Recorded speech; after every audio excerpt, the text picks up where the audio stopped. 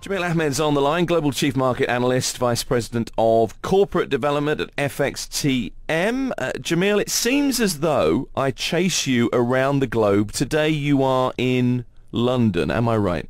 This is completely correct, and sometimes I even lose sight of where I am. But it's always a pleasure to speak to you guys. It's one hotel room after another, isn't it, for you? Exactly right.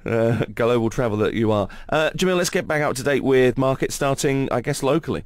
Absolutely. So locally, we're seeing a little bit of caution and negativity in the markets.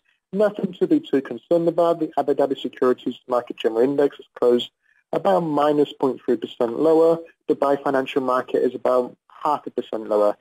Basically, guys, we've had a huge dollar rally over the past couple of days, driven by increased optimism that the Federal Reserve might be or might not be raising interest rates. But today, they're thinking they could raise interest rates towards the end of the back end of this year. This is promoting some dollar demand, and as such, making markets coming under a little bit of pressure. But guys, time to be a little bit more positive. Oil prices are near 6-month high, and before today's dollar demand, we actually saw local markets were looking a lot more positive.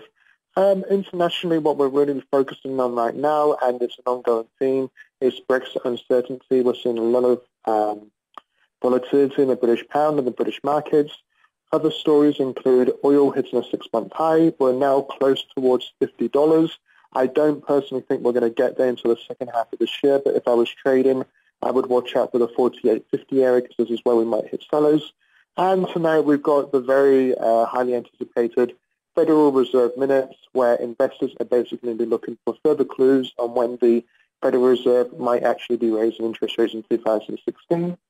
This is driving the dollar demand today, which is positive for the Dirham.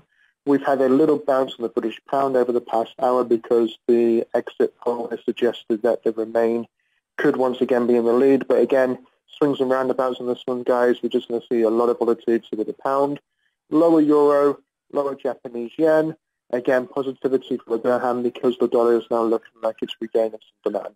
Jameel Ahmad, Global Chief Market Analyst, VP of Corporate Development at FXTM. Jameel, appreciate your thoughts. Safe travels. Thank you very much.